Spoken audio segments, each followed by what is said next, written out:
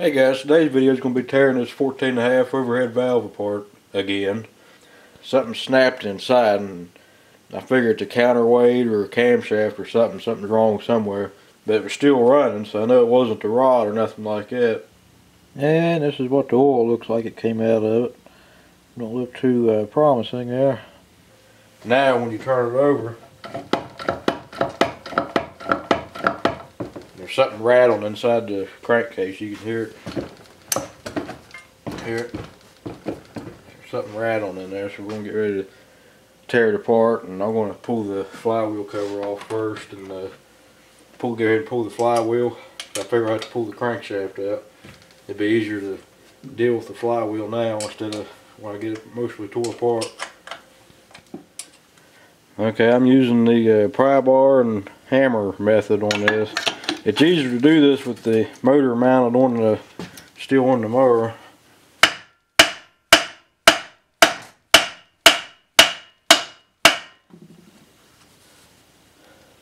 Crankshaft broke. Well, I ain't never had that happen before, guys. Now we're gonna have fun getting that flywheel off. Alright guys, I finally got the flywheel off. It apparently seized on there pretty good, so I had... Alright guys, I just took all the bolts out and we're going to find out what's going on in here.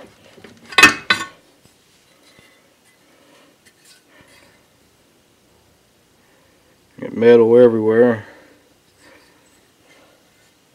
Yep, that's what I figured. The dog bone broke on the counterweights. That's what I figured it was. That's always a weak spot on them anyway.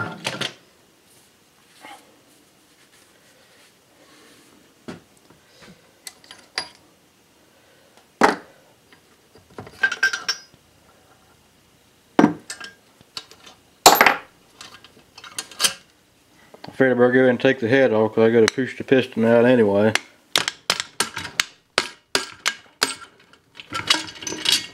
Get all the head bolts loose here. Get the push rods out.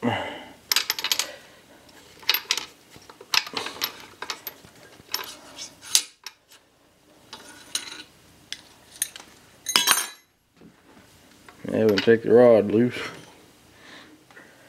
Okay, so I finally got the rod bolts loose. This one here I had to take a punch and chisel to get it loose.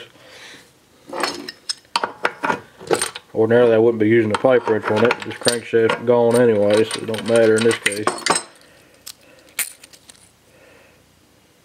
See how I had to chisel the bolt out. Here's the rod cap.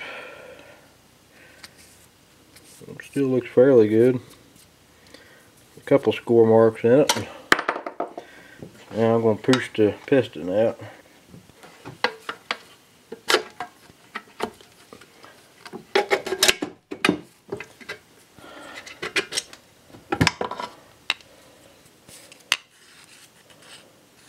Piston's got some score marks in it. Rod's got score marks too. Now we're ready to pull the crankshaft out.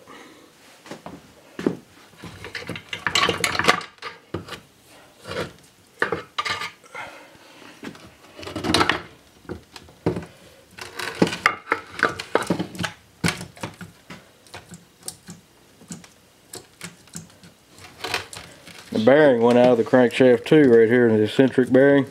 It's gone too. It's supposed to be tight. Like this side's a little bit tighter. There's like a sleeve that goes in here. It's gone on that side. That's probably what the noise was at first. Where I kept running it, it broke the connecting rod here.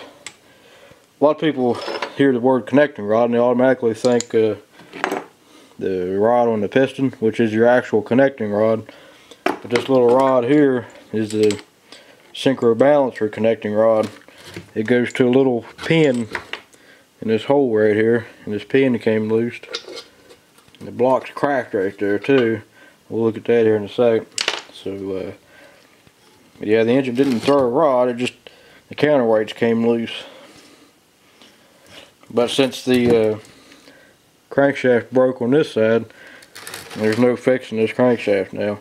If that was still good, I could change all the counterweights over and replace all of it, but in this case you can't do nothing with it. Okay, so this pin right here that holds the rod, it goes in this hole right here, and if you look, it's cracked there on the bottom side in two different places. You can see it better from this side. Right there, right in the center of the screen is one crack, and right there's the other one on that side. So this whole thing would fall apart if you tried to run it again. Another thing that I noticed is the cam bearing's got a crack in it too, and that's probably from where the engine threw the rod the first time. And so this is the same engine that busted out the hole in the side when it threw a rod several years ago, and that's probably from that, I'd say, because I had to replace the sump because it busted out this and the original sump and bent the camshaft, so that's probably from that.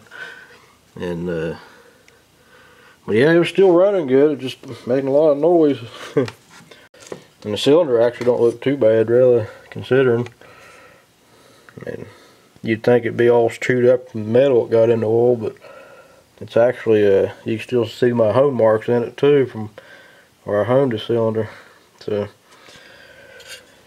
well guys, if you got any questions or comments, leave me a comment below and I'll get back to you as soon as I can. I hate junking this, but I really ain't got no choice. I'll salvage all the parts I can off of it. Anything that's worth saving, but that'll be it. So, well, thanks for watching guys. We'll catch you on the next one.